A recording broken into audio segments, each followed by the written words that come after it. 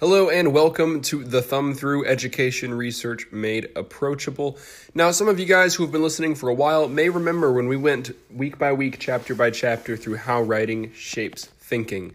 So today we're going to kind of not literally combine those episodes, but we're going to do kind of a complete overview. We're going to do a critical review of how writing shapes thinking as a comprehensive work to kind of continue this theme of shaking things up that we've been on this month. So How Writing Shapes Thinking, a study of teaching and learning, that's the subtitle, was written by Judith, Langer, and Arthur Applebee and published in 1987 by the National Council of Teachers of English, the NCTE.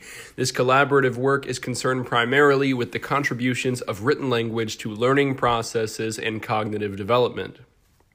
Applebee and Langer argue that writing allows for careful consideration and articulation of ideas, demands organization of thought, and encourages meaningful reflection on one's ideas. Thus, the teaching of writing impacts the thinking requirements for students. Such an influence suggests that writing should play an important role in subject courses across a school's curriculum. The 9th edition of An Introduction to Language, that's the textbook for my Structure of English class, I had to cite it for this report, states that writing allows communication across space and through time, and that the creation and development of writing systems is one of the greatest human achievements.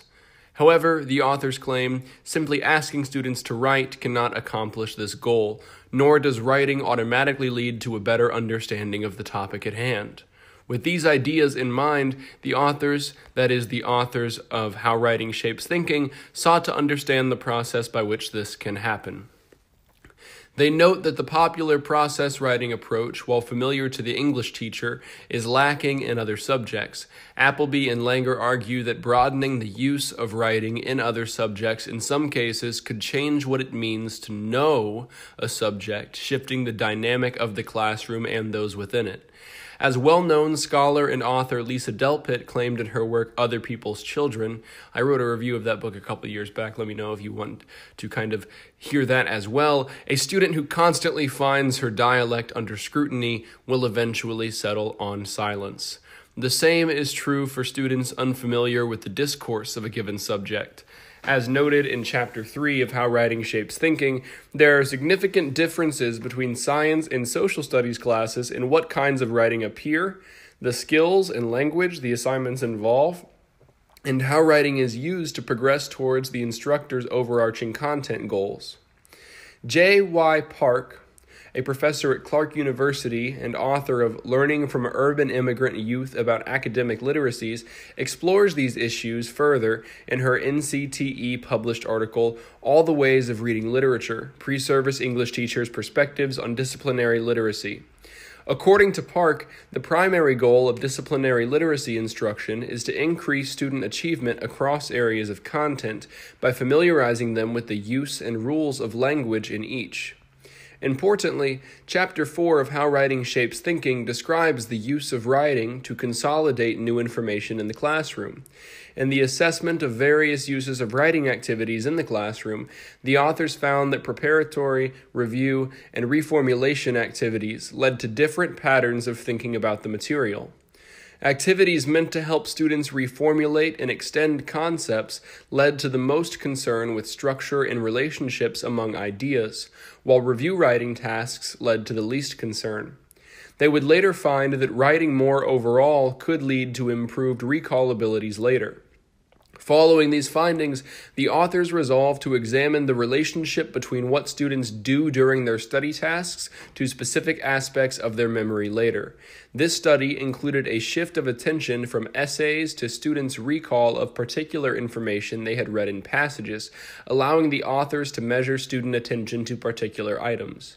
Significantly, the authors found that the more a student reformulates and manipulates content, the more likely he or she is to recall its details and its themes later. Thus, Applebee and Langer's collaborative efforts culminate in the drawing of 3 significant conclusions. Number 1, writing supports more complex thinking and learning about the subjects that students are expected to learn. Number 2, Written language makes a contribution to content learning and can support the more complex kind of reasoning that is increasingly necessary in our complex information-based culture. And number 3, thoughtful argument must be prioritized over simple recitation. Students must be judged on how they reason and learn in addition to what they know. The primary purpose of this work, How Writing Shapes Thinking, was to investigate the relationship between written language and intellectual growth.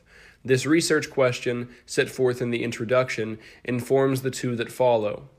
The authors not only successfully collect and analyze data on this relationship in general, they also examine in detail how different kinds of writing activities can transform the writing process and thought patterns of students, as well as the kinds of knowledge that students carry with them into the future. Regarding pedagogy, the text offers significant findings on the effectiveness of various writing activities in widely dissimilar subject area classrooms, with the encompassing conclusion for instructors that writing activities can support content goals in nearly every tested academic context. While educators in every subject area have traditionally used writing to evaluate student learning, Applebee and Langer's work has demonstrated its significance in supporting and furthering students' academic learning. More generally, they have demonstrated the profound impact of the act of writing on the human brain's processes and perceptions. Thank you so much for listening.